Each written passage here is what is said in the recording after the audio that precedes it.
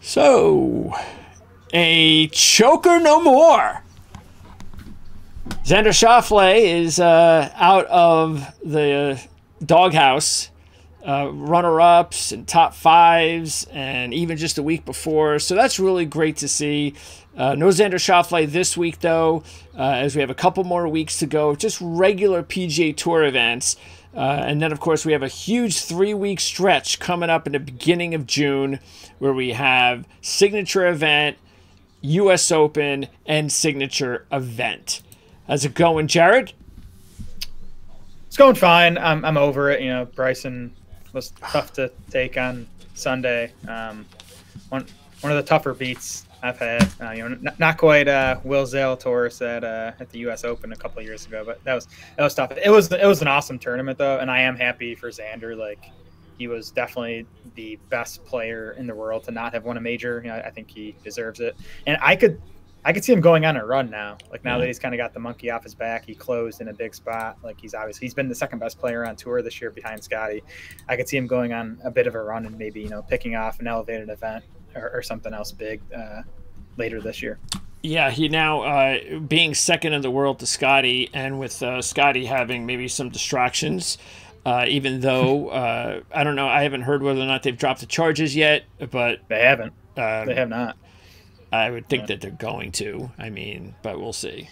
Yeah, it is what it is. It obviously didn't affect him the day of, and maybe that's not a surprise. All that adrenaline going through, and then you have the night to kind of refocus, and then that's the negative, because you now all of the stuff is just, you know, inundating your brain with all of the negative stuff that just transpired 24 hours ago, and not a big surprise that his bad day was the day after. So, also Ted Scott wasn't there on Saturday, which I think was a factor. Then of course, you know, Sunday Ted Scott's back. Scheffler has one of the best rounds on the course, I think, on Sunday. It was you know, that was 64, 65 whenever he shot. So, like, I don't know. We'll get into the board this week, and I'm obviously not betting Scheffler at plus 250 or whatever, but I would not be surprised on this course, you know, in Texas, if he kind of wipes the field and wins by like 4 or 5 again. Yeah, either that or he misses the cut for the first time in a long time. I could definitely see it going either way like that. But yeah, at plus 250, whatever he is, it's an impossible pick this week, especially after what happened last week. We felt pretty good going into the day, because my top pick was Morikawa. So we had Morikawa and DeChambeau as our top picks, and it didn't work out. So that's the year it's been for us, unfortunately. And that's what happens, especially nowadays. Golf is very tough to predict, especially when you talk about the players that did nothing all year and were in contention. Justin Rose, Victor Hovland, and even Shane Lowry again. I mean, it's like, what are these guys doing here? They haven't done anything. Yeah, Hovland was one of the bigger stories for me, like, looking ahead now. Like, it seems like he's kind of figured it out. There were definitely signs of life from him the previous week. And then you look at, obviously, the finish at Valhalla, and even look at the numbers. Like, the ball striking numbers were kind of back to vintage Hovland. So I think he's definitely live too. I don't know if I love him at Pinehurst, but I mean, obviously Memorial in a couple of weeks where he's defending champ. I would not be surprised if he's able to go back to back there. Okay, so the field, I think we have about 132. Hovland did withdraw, so I'm not sure who picked up the position here, but he's out. Okay, let's take a look at the stats and what you did want to zero in on for this week. And first of all, top 10 course history over the last 5 years. Not a big surprise that even though Jordan Spieth missed a cut for the very first time last year, he is still the top guy on your list. He is, yeah. And this list in general is filled with a lot of big names, which actually isn't always the case, I think, when we get to these, you know, lower end, non-elevated tournaments. A lot of times the course history is kind of littered with, you know, mid-range to even lower end golfers. But you look at this list, like Jordan Spieth, Tony Finau, Colin Morikawa, Berger, Scheffler, Max Homa makes the top 10. Like, it's a lot of big names here, which I think speaks to the course. This is not an easy course. I mean, the last 2 years, the winning score has been in single digits.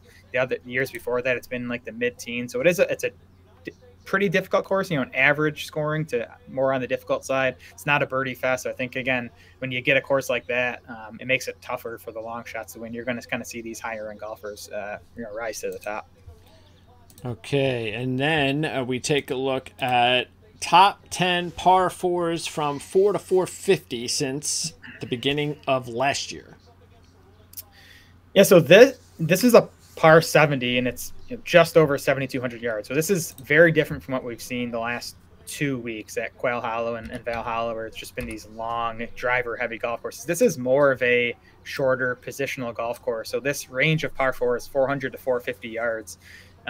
7 holes fall in that range, and 2 more par 4s here are right around 390 yards. So there are 9, what we'd consider shorter par 4s on this course, which again is very different from what we've seen the past couple of weeks. And so, these are your 10 best players since the start of 2023 on these shorter par 4s. You see Scheffler, obviously. Morikawa makes a ton of sense. He's good on shorter golf courses. He's not the longest hitter in the world. You see Max Homa show up again here. So I think it's those 3 guys, right? Scheffler, Morikawa, and Homa, who are showing up on both of these lists that we've looked at.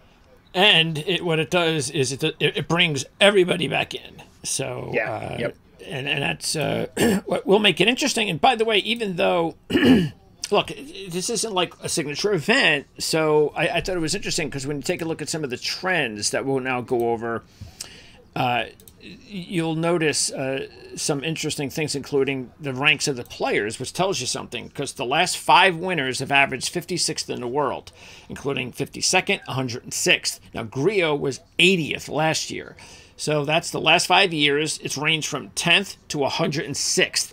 So there are going to be, so again, this opens it up that this is a shot, especially a week after a major, that you can have some lower ranked players that come into play here. So I think that's also going to be interesting. Speaking of trends, we'll go over some of the other top ones. No player has won on his first appearance here since Sergio Garcia did it in 2001. When Garcia did it, he also became the first player since Ian Banker Fitch in 1989 to earn his maiden PGA Tour win. So not only is it rare to win here on your first appearance at Colonial, it's also rare to make it your maiden PGA win. Matter of fact, no first-time winner has ever won here in less than his 3rd appearance since Garcia's win in 2001. That's 19 years, I believe, 19, 20 years.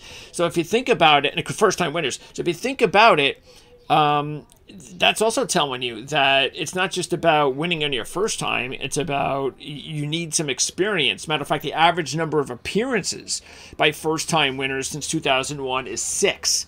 Griot actually won on his 7th appearance last year. So there were some interesting things there. Again, hard for maidens, hard if you don't play here a lot. And those are things to keep an eye on, as well as just overall getting some experience on the golf course. Yeah, definitely a course that can be tricky. Again, it's one of those courses not quite like Harbor Town, but a positional course where you got to, even like be on the right side of the fairway to have the right angle to the green, stuff like that. So it makes sense that experience would help here. The other interesting thing, I looked at the odds of winners over the last 10 years. We had Spieth win at 7-1. In 2016. Other than that, though, there's no like clear favorite that won. Like we had Justin Rose win at 20-1, Sam Burns won at 25-1. Other than that, it's a bunch of guys. Griot was 60-1, Kokrak 60-1, Berger 70-1, Nah 70-1. No super long shots have won. 70-1's the longest odds, but again, not many like favorites have won either. So I kind of went with that in my picks this week. A lot of those like mid-range guys between 30 and 60, 70-1. I think that's kind of the spot of the odds board I attacked this week. And part of that was because, recent history at this event, it's been those types of players that have been winning. Yeah, and by the way, you said 70, that range of 70. I think this is important to note too then, odds-wise. I don't think there was a Scottie Scheffler at 2-1. So therefore, I think that 70 can go to 100. Because that makes totally it fair. Yep. So this week the guys that are like 100, 130, they would be 70 if it wasn't for Scottie Scheffler. So totally agree. Yep. Okay, and then just a couple more trends, and we've got out of the last 11 winners who played on this course the year before winning, all 11 made the cut the previous time that they played on the golf course. So not only do you want some experience here, but at least the year before you want to, all right, I have something. I played 4 rounds.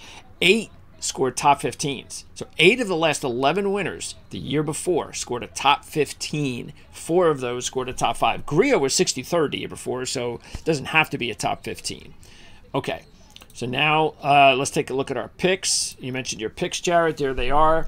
And you have 2 picks that I already like, and you already know the one of them because I made the move on my fantasy team this week, picking up Mr. Hogue. So Hogue's your top pick, and here's my picks. My top pick being Max Homa. So I have 6 picks. Jared has 6 picks. So makes it pretty easy. Now let's go ahead and pop up the odds as we go through this as well. And there they are. Scotty Scheffler plus 260. And yeah, look, let's go through this now. And what I think is, because look, Scheffler, just so everybody knows, first 2 times he played here, not good. Last 2 years, 3rd and 2nd. Very good. Typical Scotty Scheffler, but he's never won here. It is Texas. That's probably why he's playing. If it wasn't Texas, I don't think he'd be playing this week. So that definitely has a lot that comes into it. Morikawa, I came this close to taking Morikawa. I definitely think Morikawa, as you said, could be my one and done this week. I still have him in one and done. You don't, but I think it's one of those things where if I'm going to take him, this would be a perfect week. We know how well he's playing. The last 4 events, all top 20s, a couple of top 5s, And let's just start with those 2, but especially Morikawa. Like you said, I just think, especially you showed the stats. This is just a tailor-made golf course for him. The only thing is his head going to be in it after a major? Yeah, and he's kind of been a guy, right, for the past few years now who is like almost only shown up for majors or maybe elevated events. So I guess that would be a concern. I do I talked heading into last week. The reason I didn't bet him is that it just hadn't really been vintage Morikawa where he'd been losing strokes on approach. He gained 3.2 strokes on approach last week, also gained 3.7 off the tee. So it was more of like a vintage Morikawa ball striking event last week. So I love him here. It's a great course for him. It should be a course he excels at, kind of tailor-made for his game. Yeah, he's just he was just a little too short in the betting odds for me to want to pull the trigger. But I do think if you still have him in one and done, that now would be a good time to use him. Okay, and now we just next group here of Homa through see what Kim you see there. Well, Homa is as I mentioned, is my top pick, and I like the fact that I'm getting 20 to 1. He could easily be, in my opinion, with this field, 14 to 1.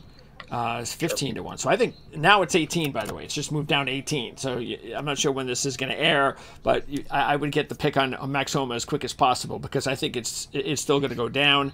But yeah, Max, it's really good. Look, it makes a lot of sense. He was 9th here last year. So that was his best appearance. He hasn't won yet, so he wants a win. And that's also maybe something that could help Morikawa if you want to pick him, even though, like you said, he hasn't been good at majors and outside of majors and things of that nature. You want to get that winning feeling again, especially let's keep in mind Morikawa just 1 win in 3 years. Yeah, I like the Homa pick. I think he's trending towards a win. He's been close a couple times this season. I think the harder the golf course, the more I like Homa. And again, not that this is a super tough course, but it's also not a course where you're going to see the winning score get to 22, 23 under. So I do think 20 to 1, even 18 to 1 is a pretty fair number for Max in this field. All right. And then as far as the rest of again, the thing with Spieth is he's made 10 of 11 cuts with 9 top 15s, 3 runner-ups and a win on this golf course. The problem, miscut, as we said last year, and he's not playing well. So, I would consider him for a one and done, but I just can't really take him, though, the way he's playing if I've got better options. Also, Harris English, I want to talk about him here because he was 50 to 1 yesterday, and I loved him at 50 to 1. Absolutely loved him. I don't love him at 30 to 1. I'm okay with him. I was still thinking of picking him. But when you go from 50 to 30, it's hard to pick a guy. So, but I like him, and that's the reason why he dropped, by the way. So he dropped for a reason. Yep. 6 top 30s out of 8, a couple top 5s and a runner-up, 12th here last year, 18th last week. He's playing well. It's a good golf course for him. Yeah, I struggle with English. I know the results have been pretty solid lately. It's a good course history here. I'm just gonna tell you though, the results lately have been all putting. He's been losing strokes off the tee pretty consistently. He's been losing strokes on approach pretty consistently. It's just all been with the putter, and that always worries me. I mean, he's a good putter, so maybe it continues, but he's gonna have to hit it better if he actually wants to win this thing. Tony Finau, meanwhile, 7 top 30s out of 8, 2 top 5s and a runner-up. But just like Jordan, the only time he missed the cut was last year. So that is, and he's not, again, he's not playing well. Matter of fact, he's very inconsistent. His results are down, then they're up. They're down, then they're up. Yeah. They're down, then they're up. This could be a down week. That's kind of the part of the reason I'm staying away from him. I can't take somebody that's that inconsistent with a low number like that. Yeah, I considered betting Finau. I'm definitely considering him for my one and done pick this week. Finau led the entire field in strokes gained approach last week. He was the best iron player in the PGA Championship last week. Now, can he do it 2 times in a row? I'm even looking at his numbers now. The approach play has been awesome, not good, awesome, not good. So even the approach play has been up and down. So, I don't know, maybe he's due for a down week, but maybe he rolls it over and actually makes a few putts and contends here. Okay, then this next group, you would think this would be a really good setup for Denny McCarthy, who was runner-up, I believe, the last time they played at Texas, which was the Texas Open. It might have been Houston. But the fact is that McCarthy, to me, the numbers are just too low. And that's what you're also going to see with some of my picks this week, is that I'm just going more with the bargain guys. Once I get past Homa, and the next player, I did have one player in this group. That's it. I just can't. To me, I just think there are not enough bargains here, and any of these guys can win. So why try to guess here? Exactly. I'll guess back there when I get double. But yeah, McCarthy should fit well. Im could play well here. But the 3 guys let's talk about are Harman, Minwoo Lee, and Bezuidenhout, because you have Bezuidenhout on your list. Minwoo Lee is my second pick. And I was close to taking Brian Harman, real close to taking Brian Harman. So with Harman, he has 10 of 11 cuts made here. 9 of those are top 35s, and 3 of those are top 10s. For Minwoo Lee, I just think he's playing well enough. He was 26th at the PGA, 22nd at the Masters, another 20-something in between. So that's good. He's, now the field's not as tough, and he wants to win. He hasn't won yet on the PGA Tour, so maybe that works against him. And you have Bezuidenhout, who has played here the last 2 years, both with top 25s. Yeah, I love the Harman pick. He was probably the last guy off my betting card, and I'm probably leaning towards him even for one and done. Minwoo, I don't like as much just at this course. I'd rather have him in a longer, wide open course where he can use that driver. I think here he's going to have driver taken out of his hands a bit more. And then Bez is just another guy where he should play well here, right? He's a shorter accuracy hitter. He has the results the last 2 years here, 15th and 21st. Coming off missed cut at the PGA. I think he missed the cut on the number last week. I wouldn't expect him to play well anyways at Valhalla, just too long of a course for him. He still gained strokes on approach. He still gained strokes around the green. It was basically field even as a putter. So I'm not worried about his form. I think he's had a good season. He's played well. He might have a win coming at some point here, the way he's been trending. And again, this is a good course for him to get it. The next group, we have a couple players that stand out. Tom Hogue, who is your top pick. I like him a lot. I've already put money on him this week, and nice. The odds are good. Again, I picked him up on my fantasy team. He only has one top 20 out of 7 here, but that's not the main reason. It's like, all right, well, he has one good showing. It's that he's probably never played a Colonial coming in this good. 13 straight cuts, 7 top 20s, 2 top 10s, 23rd last week. The only thing, though, again, he's 18 over par combined the last 5 years with 3 missed cuts on the golf course, but he is playing well, so just keep that in mind. The other player I want to mention is Bradley, because I also have, I also would have liked to have taken Bradley this week. I think Bradley's also a decent pickup. He's starting to play better. He's trending that way. He was 32nd the last time he played here in 2020, and you just know that Bradley wasn't going to be stuck in, that bad rut for too long, and he's starting to get out of it. So out of this group, Hoagie and Bradley definitely make a lot of sense.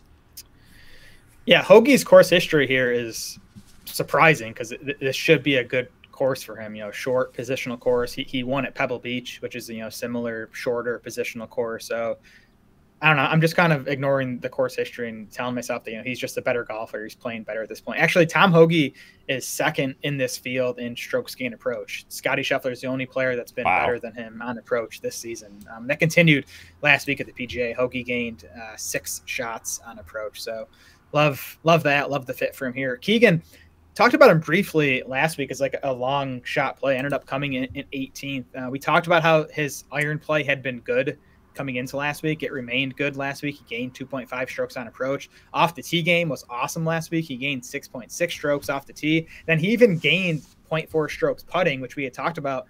Bent grass greens are his best putting surface. It was bent grass last week. It's bent grass again this week. So again, if he can keep up that ball striking and just putt okay, I think Keegan's a great bet at the number he's at.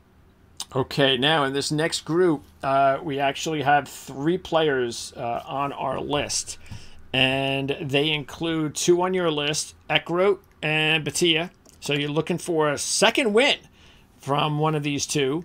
And then I'm just going to kind of do the Victor Hovland thing with Justin Rose. I'm just going to go ahead and say, well, maybe something clicked, and it wasn't just because, it's the PGA Championship, I got to play better. Because he didn't play well at the Masters, and he's much better at the Masters than he was ever at the PGA Championship, basically. So I'm like, all right, maybe he found something. If he was 35-1, I wouldn't touch him. He's 50-1, so I'm going to go give him a chance, especially since he's never missed a cut here. He's 10 for 10. 5 of those top 20s, he won here back in 2018, I believe it was, and he was 12th last year, 6th last week. But again, as far as your picks, you're going to try to roll it with these 2 players who I'm assuming, since you're taking them this week, and that they could win their second in the season, that you believe that these guys within maybe the next year or 2 are going to be top 20, top 30 players. That's definitely. I think Akshay and Eckroat are still just underrated right now. I think they're 2 really good young players that are going to be multi-time winners on the PGA Tour. Eckroat won at the Honda, which is similar. Or sorry, the Cognizant Classic now, which is a similar short par 70, more positional golf course on the tougher side. The scores don't get out of hand there. They were better this year than they had been previously, but I think you're going to get a similar winning score this week. So I think Eckroat makes a lot of sense. He's coming off an 18th at the PGA Championship, so he's got some momentum there. Then Akshay, the ball striking just continues to be awesome. Even last week, he missed the cut at the PGA. That was all a poor putting performance. He still gained 4.7 strokes approach, which was one of the better marks through the first 2 rounds of the tournament. He's one of the most accurate drivers on tour, which is important at this course. So I think it's another good course fit for him. Again, I think both of these guys are capable of winning again. All right. Next up, we've got the next 5 here. Now, Aaron Rai is interesting because I was thinking about maybe picking him, but the problem is, like I was saying before, I mean, you get so many of these players that are ranging from like 35 to 55, and he's one of them. I don't know why he's 50-1. That's just too low of a number. Matter of fact, he was 55 a little bit ago, so he's even dropping further. So I like him at 60 or 70. I just 50, 45, whatever it's going to be. It's just too low for me. He is coming off a 12th place finish here last year, and he played well in 2 of the Texas events. 4th at Byron Nelson, 7th at Houston, so I get it. McNeil is also somebody that I was thinking about because of the fact, if you look at it, he has now made 10 cuts this year, and 10 straight cuts this year. He's trending in the right direction, but he shouldn't be 50-1. I mean, this guy used to be 100-1. I don't know what he's doing down at 50, but you have Lucas Glover as part of your picks. I do, and Glover is a guy that every tournament he's in, he just pops up near the top of my stats model. He's number 2 in my model this week, behind only Scotty Scheffler. And you look at his numbers, and every single week he gained strokes off the tee, he gained strokes on approach. The results have been like super middling. He really hasn't competed in any of these tournaments this year. He's consistently kind of been 16th, 33rd, 20th, like in that range. So I do wonder if it's a bit of a trap, and I'm just falling prey to the numbers here.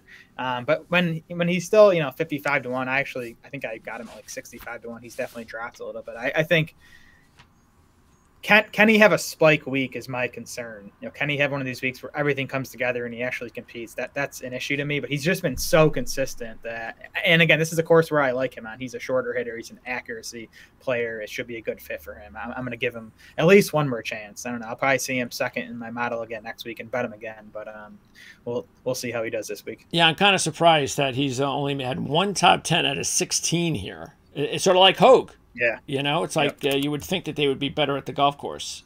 All right, let's now move on.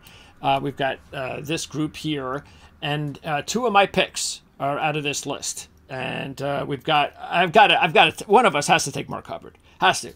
After the good week. Thank you. Yeah, the good week he had last week. Now, 65 to 1.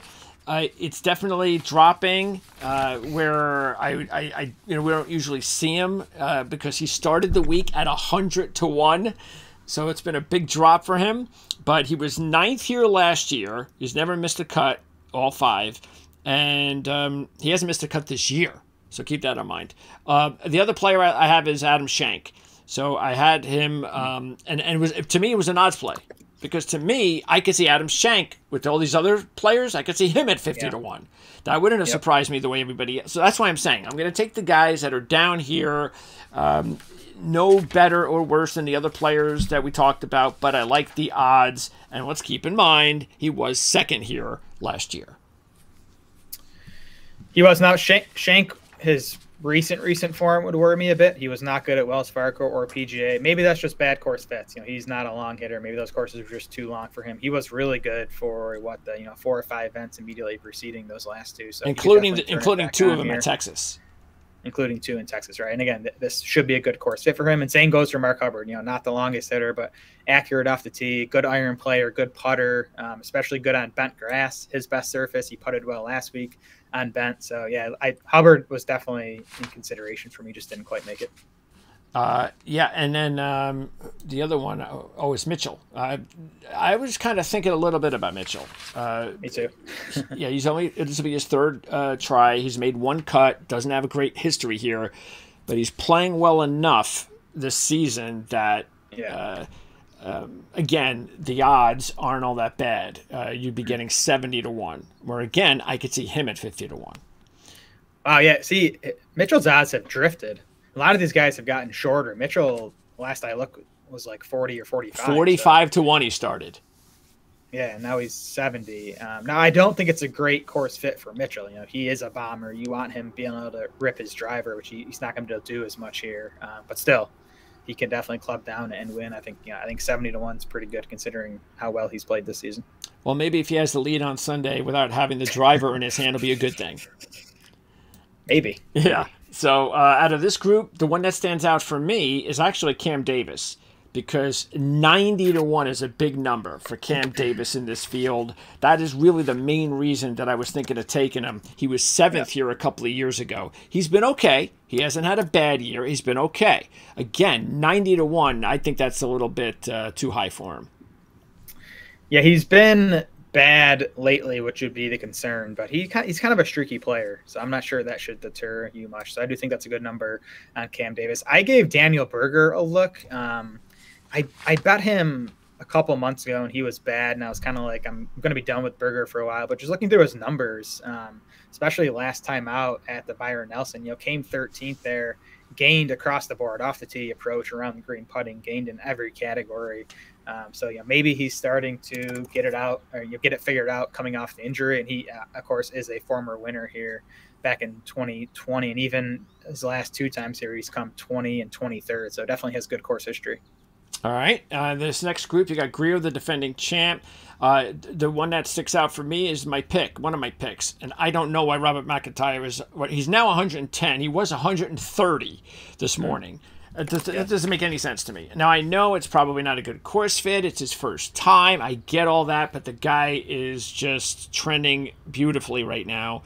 And I had to put $5 on him. I was also close to putting a little bit of money on Fowler because I know he's not playing great, but again, it doesn't take much for Ricky to kind of get going. And I just think his odds are pretty crazy when you compare him to other players in this field. But, again, and by the way, this is a better course fit for Ricky, because he was 60th last year. That was one of his best finishes. Yeah, I'm definitely with you on McIntyre. I think that's just too high a number. I think he's just a better player than that. Even if, like you said, the course fit isn't ideal, I definitely think he's just a better player than that. Grillo, unfortunately, is just in horrible form. So even as defending champ, it's a little surprising to see him at 110-1. But I'm not really interested in him. He just hasn't played well in a couple months now. So, by the way, all of our picks have already been taken, but some other picks that I was thinking of, same reason, just because the numbers are too high. Patrick Rogers at 110-1, Nikolai Højgaard at 110-1. Let's see, as far as, I mean, that would be it as far as like the long shots. The only other really big long shot that I'm like, well, maybe I put $1 on him would be Zach Johnson. Only because this has just been a historically great golf course for him. Back in the day when he was playing well, he was automatic here. He went through a run of a couple of wins and other top fives. He has made 15 of 18 cuts here, and his last event was 20th at the Byron Nelson. So, look, fantasy-wise, if you want to take someone, maybe you get good, maybe this is a good play for you. You can surprise everybody. Maybe he gets into the top 20. Maybe take a look at Zach Johnson. Yeah, the one long shot I considered was Justin Lauer, who I bet a little while ago. He's had a nice season. He's had a couple top fives. Off the tee is his weakness, but I think that's going to be mitigated at this course. He's been really good on approach. He's been really good putting lately. So I do think it's a good course for Lauer. And again, he's had a surprisingly good season. 250-1 right now for Justin Lauer. So yeah, there's a lot of big odds out here, and we know by the way the season has been, anything goes. So there's going to be probably a handful of these crazy long shot players that are going to be available once you get through the first couple of days. Who you pick?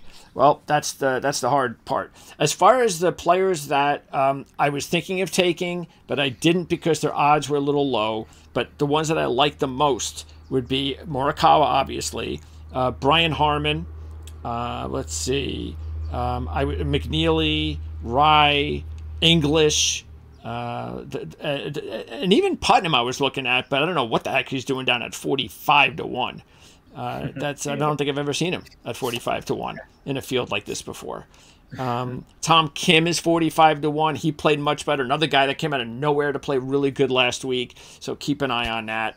And Straka is 40-1, which isn't bad in this field. So was there anybody? You mentioned some of the ones that you said that just missed the cut. Yeah, Harmon and Hubbard were the two that just missed the cut for me. And then I also looked at Doug Gim. I think it's a good course for him. Just not playing great lately. So I don't really think it's his time. All right, one and done. So, and now based on just what we have available on our one and dones for this week, my 4 finalists are Morikawa, Spieth, English, and Hoagie. Those are my 4 one-and-done finalists.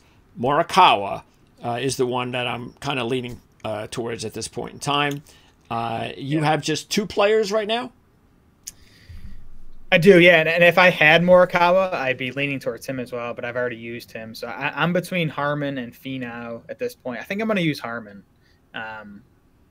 Partly because what we talked about with Finau, he's just been so inconsistent. He's coming off a good week, so I worry about him sort of, heading back south after that. And I also wouldn't mind saving Finau for a bigger event. I think you can just look historically at his career, and he has played well at some of the tougher, elevated golf courses, major type golf courses. So I might end up saving him there. I think it's a good spot for Harman. You like him on shorter, tougher, firmer golf courses. So I think Harman would be my lean for one and done right now. Yeah, the only thing with me deciding if I take Morikawa is the way he's starting to play. I feel like I should be saving him for a much bigger event. So, because I could see him winning this week, and I could see him still going on and winning an even bigger event. Because let's put it this way. If he wins this week, then I'd feel even more confident that he'd win at a bigger event. So Right. if I waste him this week, that's the only thing. And again, remember, Morikawa, a player, as you said before, typically does not win these kind of just run-of-the-mill events. That's just never been his thing. So far, it hasn't been. So just keep that in mind. All right. So what do we got coming up again next week? Next week's Canadian Open. Okay. And then it's Memorial, then the U.S. Open. Yeah. So one more after Charles Schwab, and then we get to the crazy 3-week stretch in June, which should be the best 3-week stretch of the season for golf fans, I would think, with the U.S. Open in between. So that's going to be, especially since it's June, and once July hits, we all start thinking football, even though it's only July, but we start already thinking about, well, it's I'm always thinking football. But yeah. Yeah. So, yeah. Anyway, so we'll see you again next week here where we talk about the Canadian Open. And then, like I said, we'll be back for what should be a huge month of June. Let us know what your comments are, questions, anything like that. And we'll see you next time.